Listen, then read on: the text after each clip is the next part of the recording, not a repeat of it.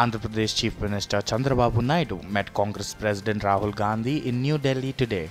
Both leaders discussed on the future plan of action after the results and the repolling at Chandragiri Assembly constituency.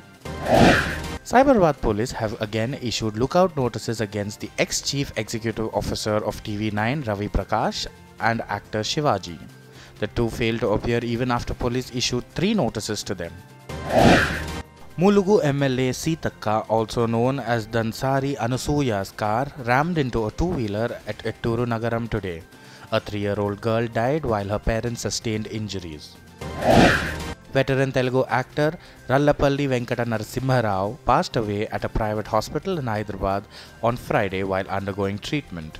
He was reportedly suffering from a lung ailment. He has acted in over 800 films. A delegation of YSRCP leaders and MPs met the Election Commission today to make special arrangements for the counting day on May 23rd. They complained that the TDP leaders can create disruption on the day. Andhra Pradesh Chief Minister Chandrababu Naidu accused the Election Commission of being pro-government and demanded action against BJP's Bhopal candidate Pragya Thakur for insulting Mahatma Gandhi. Activists belonging to various organizations took to peaceful protests at Hyderabad's Osmania University to oppose the renaming of the university's library to Bharat Ratna Dr. B.R. Ambedkar Library. A minor girl was gang raped in the outskirts of Gajwel town in Telangana's Siddipet. According to the police, the man had befriended her over call. The accused is on the run. There is no respite from the scorching heat in Telangana as the Indian Meteorological Department has issued yet another 4-day warning for a heat wave. Temperatures across the state continues to soar above 40 degrees Celsius.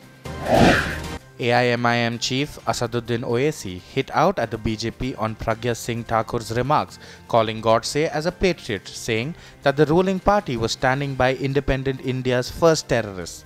He ironically tweeted saying in a few years, Godse will also be recommended with a Bharat Ratna.